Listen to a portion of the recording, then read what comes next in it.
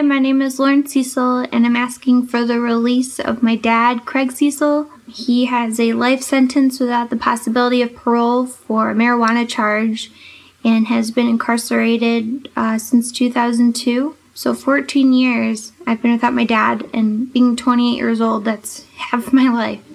Please, let him come home. Welcome to the war on drugs.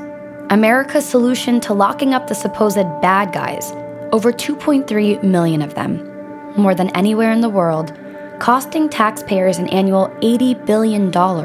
And according to the ACLU, there are roughly 3,278 people serving lifetime sentences without the option of parole for non-violent offenses. Of those, 79% have been sentenced to die in prison for drug-related crimes. Despite legalization sweeping the nation, when it comes to cannabis, there are still people locked in prison for life. To say it is unfair is perhaps an understatement, and so begins the journey at Mary Jane to explore the stories of the voiceless victims sentenced to life without parole for marijuana-related crimes. The first-time offenders, the fathers, the framed, and then the lucky few who got out. After serving decades behind bars for crossing paths with marijuana at the wrong place and the wrong time, these are their stories.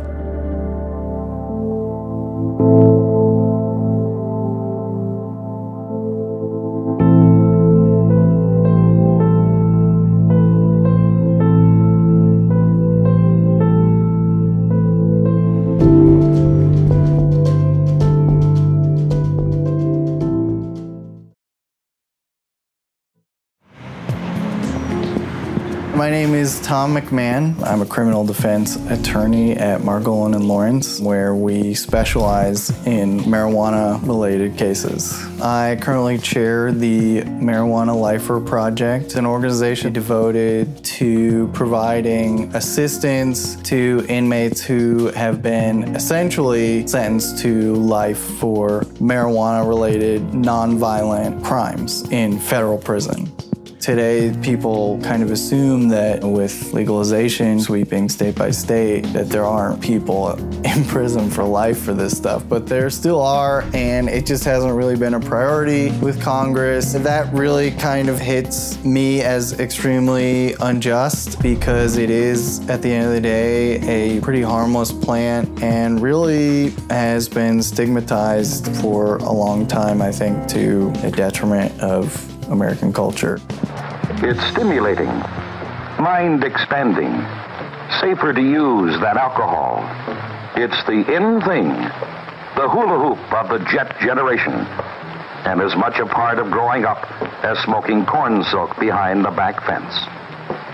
Such are the myths concerning marijuana. In 1971, President Nixon designated hundreds of millions of tax dollars to locking up minority communities for newly classified substances, including marijuana, which was given the most restrictive categorization as a Schedule I drug, right alongside heroin. The number of people behind bars for nonviolent drug crimes increased dramatically by 700% from the years 1980 to 1997. My name is Amy Pova, and I received a 24-year sentence for MDMA, ecstasy, that my now ex-husband manufactured. He cut a deal, cooperated, named names, and he got 3 years probation because if you will work with the feds, you're pretty good to go. So I got 16 politicians who supported my clemency, and then on July 7th, 2000, President Clinton signed my clemency, and I popped out the same day, and I went from thinking I was doing 24 years to all of a sudden I'm on the freeway, and I'm like, what just happened? So I started the CAN DO Foundation. CAN DO stands for Clemency for All Nonviolent Drug Offenders. Clemency can take several forms. The most common are through pardons. In state prison, that would be the governor, the chief executive, or in federal prison, that would be the president. You can also receive a commutation of your sentence through a clemency application. America came from a place where we were thinking harsher sentences will result in deterring crime, And, what's going to happen is the kingpins are going to be the ones who face severe punishments. But really, the reality is, people who serve sentences for this are just kind of minor players, or people like Craig who may not really have known that the trucks that he was repairing and servicing were being used for transporting marijuana. Craig Cecil is 58 years old. He was incarcerated in 2002 for conspiracy to possess and intent to distribute marijuana. Craig owned a semi-truck tow and repair company. His company was usually hired by leasing companies to retrieve abandoned and damaged trucks. Some of the trucks Craig was called upon to retrieve were used to smuggle drugs. It is for this reason that Craig is serving a lifetime in prison. Craig is a good example of someone serving a de facto life sentence. I believe he's serving 30 years, and he was originally convicted in 2002. Part of the confusion about cases like his revolves around conspiracy. Conspiracy in a drug crime is, they say you have to knowingly and willingly enter an agreement. But all they need now for proof is the word of somebody who's in a bad situation to simply testify, and they're trying to get their ass out of a crack. And so there's no tangible proof anymore. You can be liable for the objectives of a wide-ranging conspiracy if you participated even in just a small way. We had a girl who gave her college roommate's mother a ride because her car was broken down, and her mother was just going to go pick up some drug proceeds. She got 10 years mandatory minimum just for giving a car ride to her college roommate's mother. Dale Green was just a middleman. This undercover cop was just driving down the road. Dale was standing on the side of the road, and the cop stopped him. The cop said, "I'm looking for pot." Dale sold him $20 worth of pot and then was sentenced to life without parole after the cop identified him a day later. Craig, he basically got played in a scheme involving the DEA and undercover agents. The drivers of the trucking company said Craig had been part of the scheme in order to avoid prison time themselves, which is enough proof of guilt according to conspiracy law. Here's some warning signs. If you have a friend, or if somebody enters your life and suddenly is pressuring you, unnatural pressure, the person just seems like they just won't stop, that is more than likely a government informant or somebody who's gotten in trouble and has been caught with some kind of drugs. And in order to escape the mandatory minimums, which usually is a mandate of 10 years or more, they need to provide substantial assistance. Substantial assistance is a legal term, which means you have to aid the government in the conviction of others.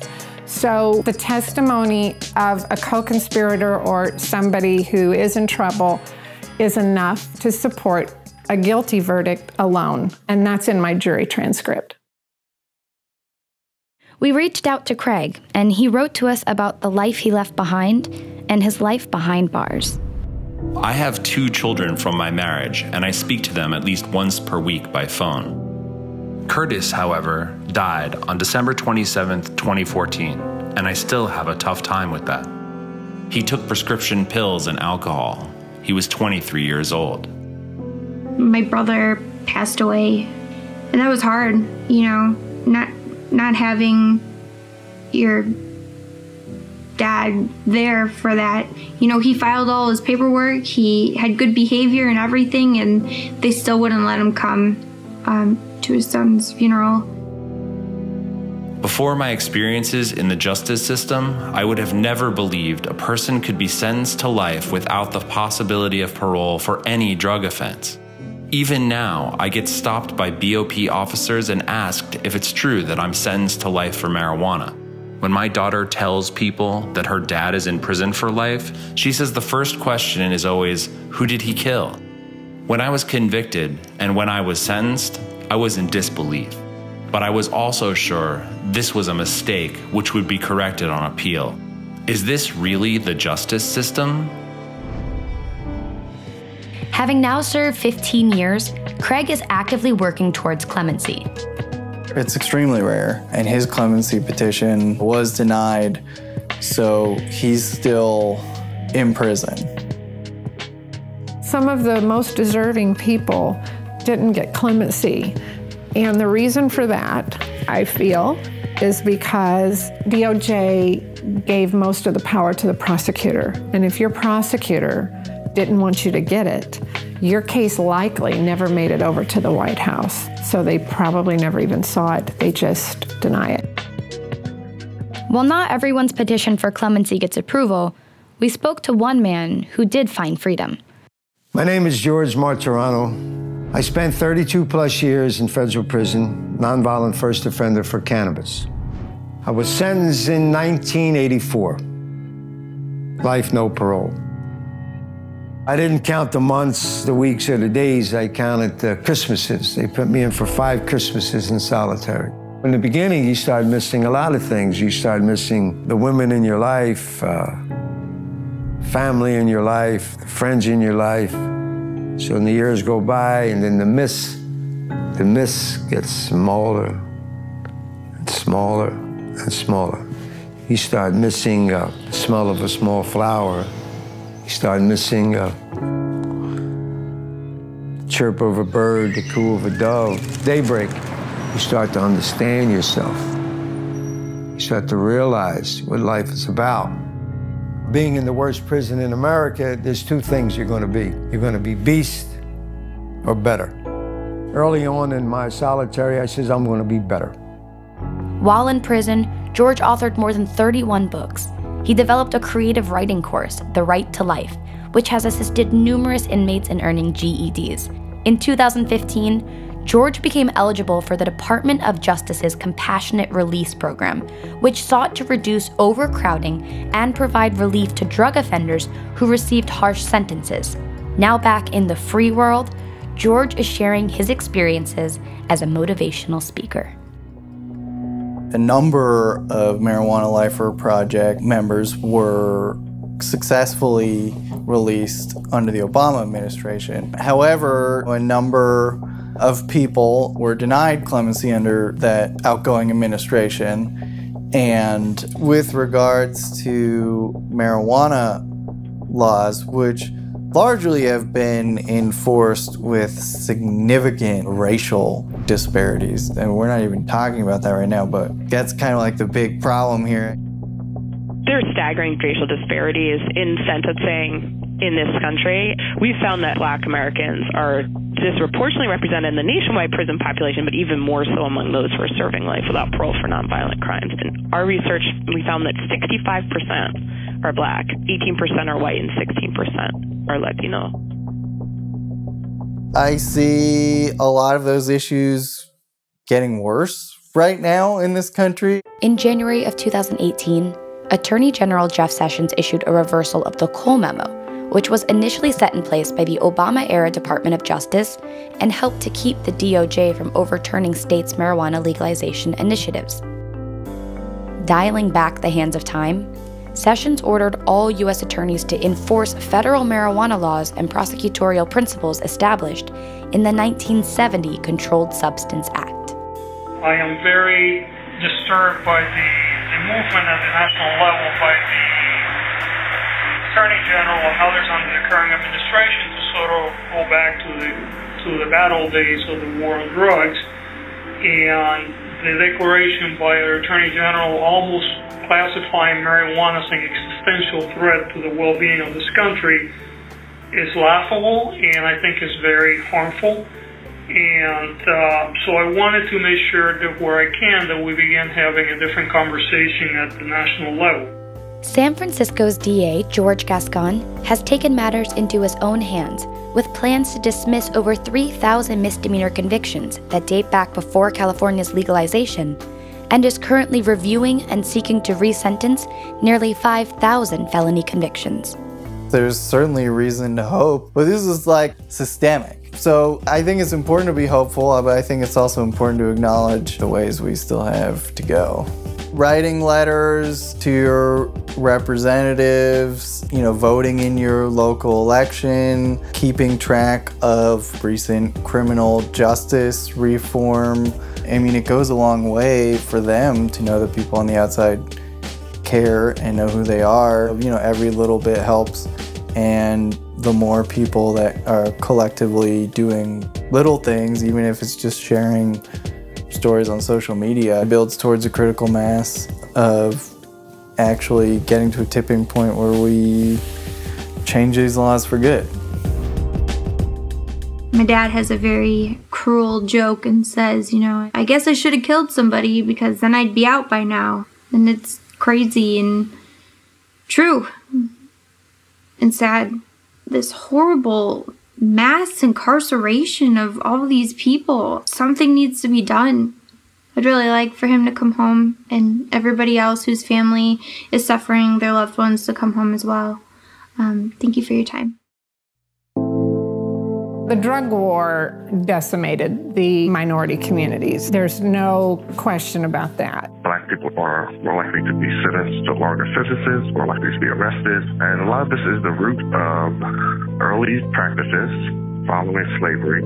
It really does feel like a vision from hundreds of years ago rather than happening in this country today.